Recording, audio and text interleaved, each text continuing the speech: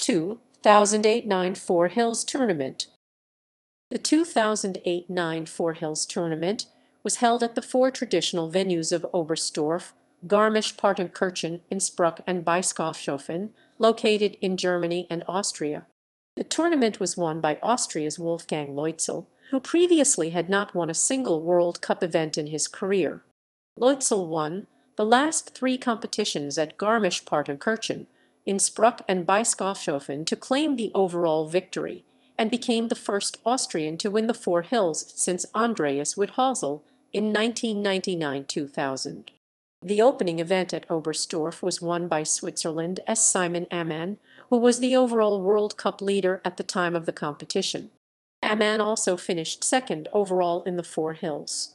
Austria's Gregor Schlierenzauer finished third overall, while Martin Schmitt of Germany and Dimitry Vassiliev of Russia rounded out the top five.